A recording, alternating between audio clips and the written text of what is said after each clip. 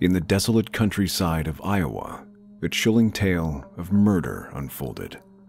A once promising farmer, Todd Mullis, found himself at the center of a chilling crime. The Red Barn, once a place of tranquility, now held the darkest secrets. As the story developed, the detectives discovered a web of secrets, lies, and a twisted mind. Todd, a meticulous planner, carefully plotted his wife's demise, using the unassuming corn rake as his silent accomplice. 38-year-old Amy Mullis was a vibrant woman and a former nurse who cherished her role as a mother to her 3 children. She was married to Todd Mullis, the owner of a successful hog farm in the area. Known among residents of Delaware County, Iowa as a hard worker, Todd was known for his dedication and commitment to his family and farm. As a hog farmer, Amy demonstrated a deep passion for agriculture. Farming was her true calling. Amy took great pride in her farming skills and was committed to the well-being of her animals. She derived immense joy from seeing her farm thrive. Amy also had a fondness for fishing and camping. Spending time outdoors was one of her greatest passions, and Amy cherished every moment she spent in nature. Her love for the outdoors extended to her garden, where Amy spent hours tending to her plants.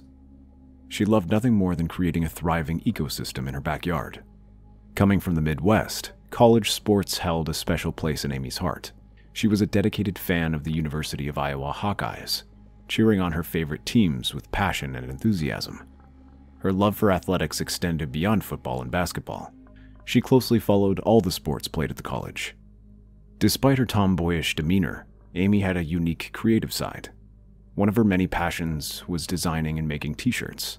Whether she designed t-shirts for herself, her friends, and her family, or created custom designs for clients, Amy's creativity shone through in each unique t-shirt she crafted.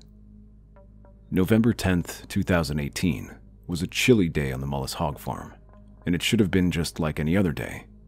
However, this day took a tragic turn when Todd Mullis called 911 as he raced his truck to the hospital with his injured wife, Amy, in the back of the pickup. Amy and Todd's son Tristan sat beside Amy, holding her in his arms. According to Todd, he found Amy non-responsive and not breathing in the barn on their farm. The dispatcher instructed Todd to pull the truck over to the side of the road and perform CPR on Amy. Todd could be heard heavily breathing as he followed the dispatcher's instructions. With each compression, Todd counted aloud with the dispatcher. Unfortunately, Amy Mullis passed away at the hospital, the same hospital where Amy had once been a nurse, dedicated to saving lives. It was a heartbreaking irony that she was now receiving care there, but unable to be saved. Farm accidents are not uncommon in Delaware County, Iowa, and the consequences can be devastating. Unfortunately, many accidents result in death, and emergency room doctors are all too familiar with the gruesome aftermath. From overturned tractors to farmers suffocating in grain bins, these tragedies are all too common. However, the injuries suffered by Amy during a recent visit to the emergency room did not appear to be the result of an accident. Instead, the doctors noticed that something was amiss. The medical examiner's examination of Amy's body revealed a shocking discovery. There were 6 puncture wounds on her back. Yet the corn rake that Amy's husband Todd claimed he pulled out of her back had only 4 tines. It seemed unlikely that Amy had fallen on the fork not once, but twice, with such force that it pierced her body. This information raised suspicions, and the medical examiner determined Amy's manner of death as a homicide. With this information, an investigation was launched to determine who had committed this heinous crime.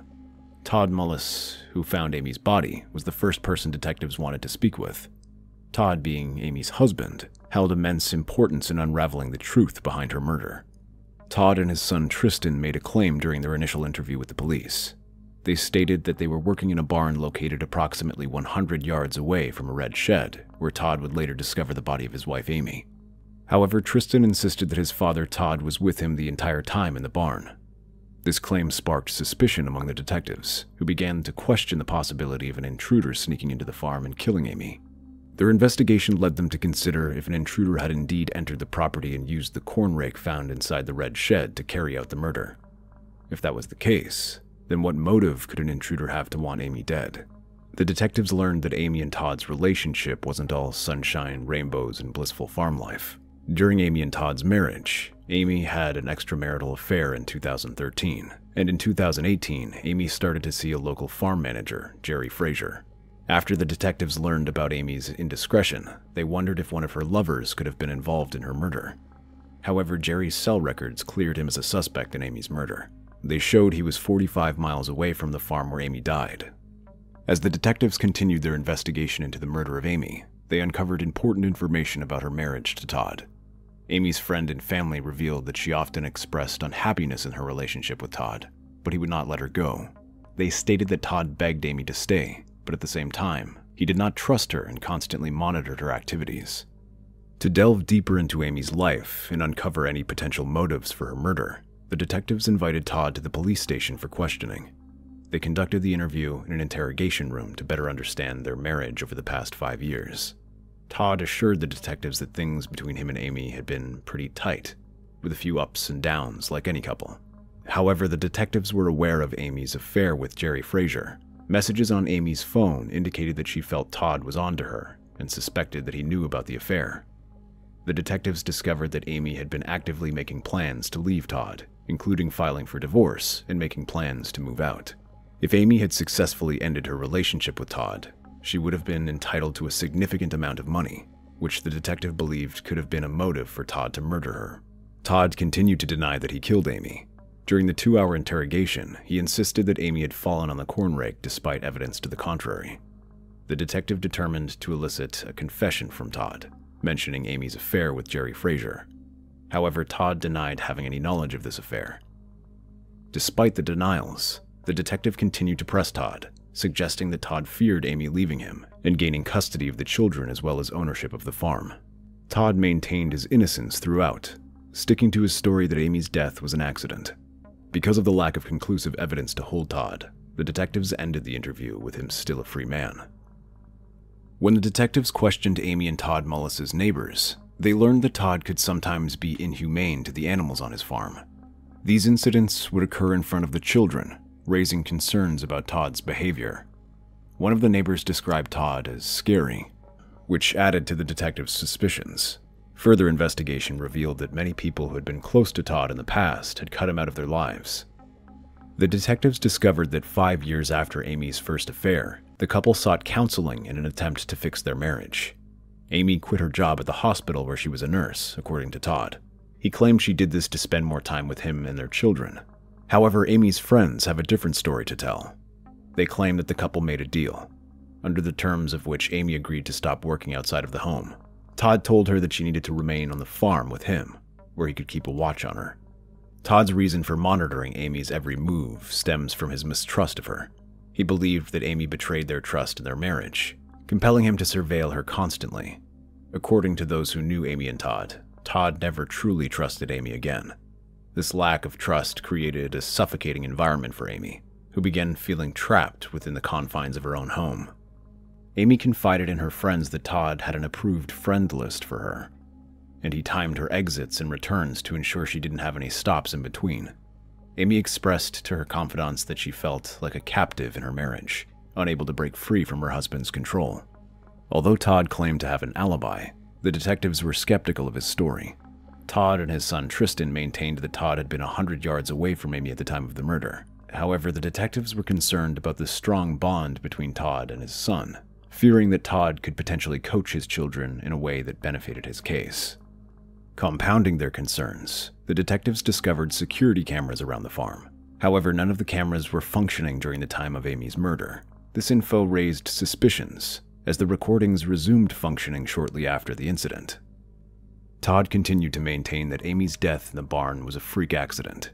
He claimed that she had an operation several days earlier, which left her unsteady on her feet, and that she could have tripped or gotten dizzy, leading her to fall on the corn rake. Despite Todd's claims of innocence, the detectives continued to investigate and gather evidence, focusing on any potential links between Todd and Amy's death. The detectives eventually discovered crucial evidence on electronic devices seized from Amy and Todd's home. They found a series of disturbing searches through their access to Todd's iPad. Todd's iPad revealed Google searches for topics such as, what did the Aztecs do with cheating spouses, placement of the organs in the body, 16 facts about cheating women, Once a cheater, always a cheater. Did ancient cultures kill adulterers? Thrill of the kill. Killing unfaithful women. And punishment is 18 months for killing a cheating wife. These searches raised suspicions and cast doubt on Todd's claim that Amy's death was purely accidental. The content of the searches, particularly those related to cheating spouses and murder, suggested a sinister motive behind Amy's death. Further, the detectives found the timing of these search engine results suspicious, as they started when Amy started her affair with Jerry. With those incriminating Google searches, the detectives made their way to Todd Mullis' farm.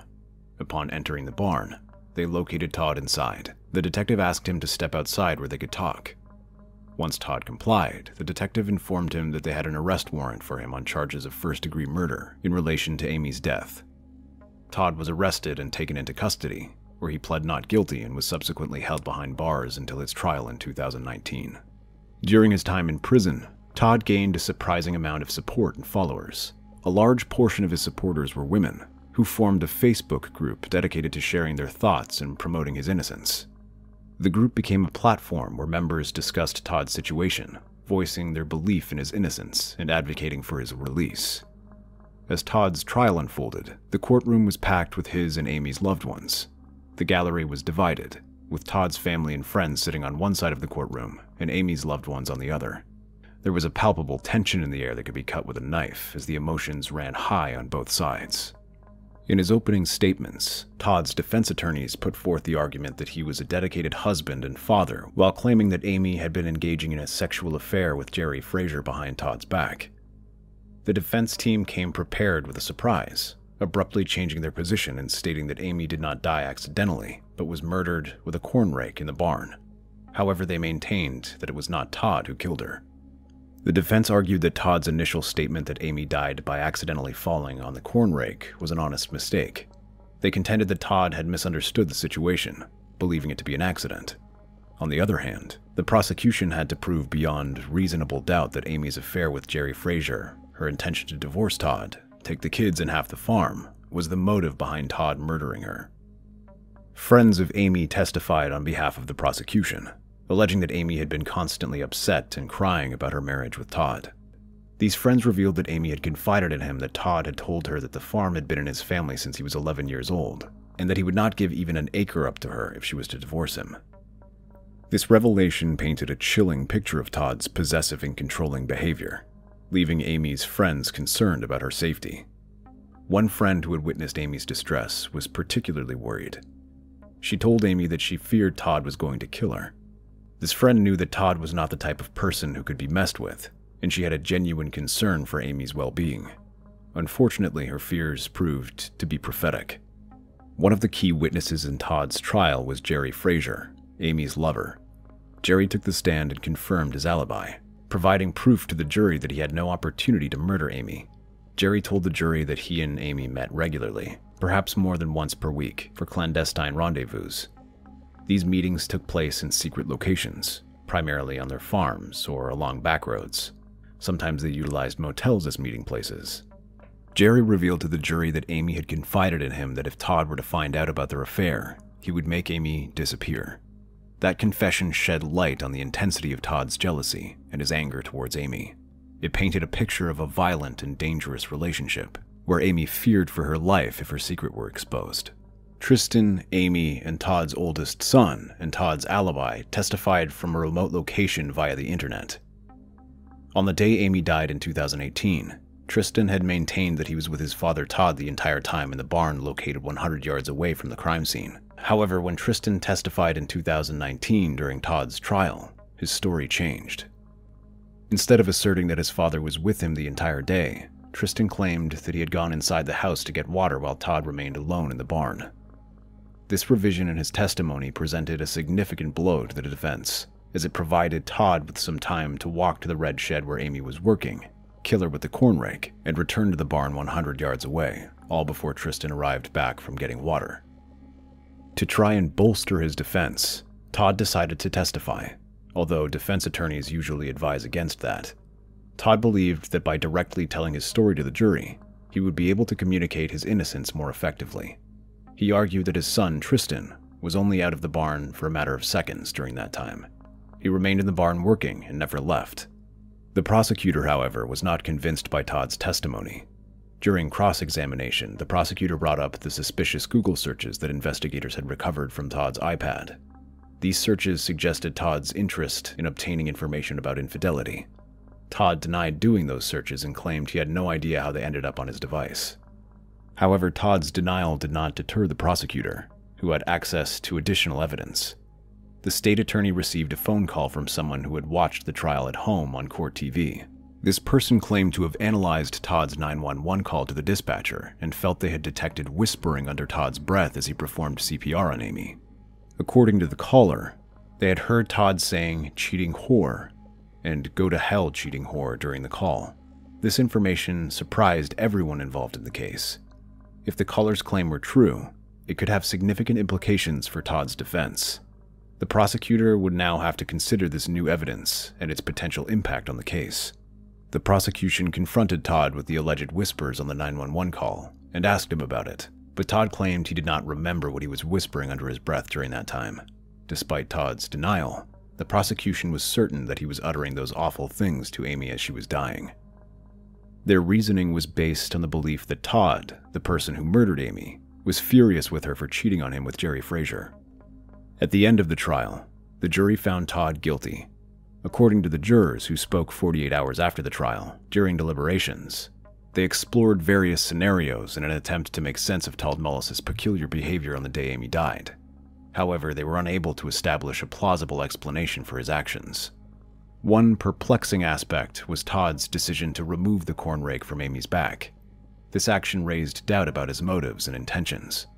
The jurors could not understand why he would remove the rake, pick her up, place her in his pickup truck, and then drive her to the hospital before calling 911. It seemed to the jurors that Todd's actions were driven by a desire to quickly remove Amy from the farm and take her away from the crime scene. Furthermore, the jurors believed Todd did not do himself any favors when he testified in his defense. They found him cold and detached, displaying little emotions even when discussing his deceased wife and children. This lack of emotional connection further fueled speculation about his guilt. What sealed Todd's fate with a guilty verdict for murdering his wife Amy was the incriminating internet searches he made. According to the jurors, these search results were pivotal in proving that Todd's actions were premeditated and driven by a desire to carry out a cold-blooded murder. The jurors believed that Todd's internet searches, which delved into disturbing information regarding cheating spouses and killing, were significant evidence against him. These searches, according to the jurors, painted a picture of a calculated and deliberate attempt to gain information about murder, rather than a crime of passion where Todd was overcome with jealousy during a fight with Amy regarding her affair with Jerry Frazier. Todd's sentencing hearing was delayed due to the COVID-19 pandemic. During this period, Todd hired a new defense attorney, who filed a motion seeking to dismiss the conviction based on prosecutorial misconduct. However, the judge dismissed this motion, and Todd was subsequently sentenced to life in prison without the possibility of parole. In 2023, Todd Mullis filed a petition for a retrial, arguing that the material facts had not been presented or heard during the original trial, which necessitated a reversal of his conviction. Todd asserted that his trial counsel had failed to follow the defense strategy he had requested, and he wanted to present the argument that Amy's death was accidental rather than a murder. However, his defense attorney instead pursued the theory that Amy's death was a homicide. The Todd Mullis case is a chilling and tragic tale of love, betrayal, and ultimately, murder. Todd's actions were driven by jealousy and a desire to control his wife. He constantly monitored her every move, seeking out any perceived signs of infidelity. Testimony from Amy's friends and family painted a disturbing picture of Todd's erratic behavior and violent tendencies. In conclusion, Amy Mullis' murder serves as a compelling reminder of the darkness that can lurk behind closed doors. The dedication and determination of law enforcement, coupled with the power of evidence, allowed justice to be served.